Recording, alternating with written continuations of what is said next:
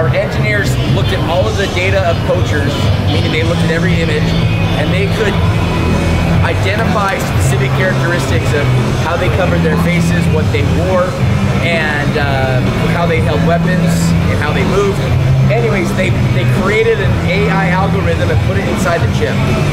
The chip was in place inside this camera, and we put motion sensors and infrared so we can keep battery life and keep it asleep for most of the time.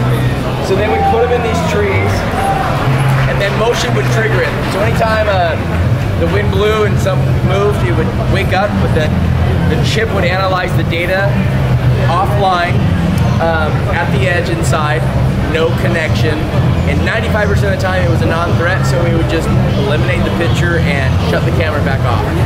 In the event that it was a poacher, it would wake up, he would see it, he would take that image and connect to a radio frequency and shoot it to the team nearby, and then they could come and save it.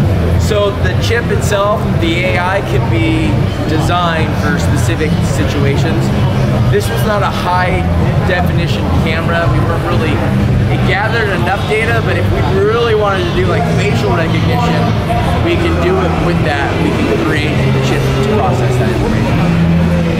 So if you want to go through our little safari, walk through, on the other side you'll see the perspective of the camera.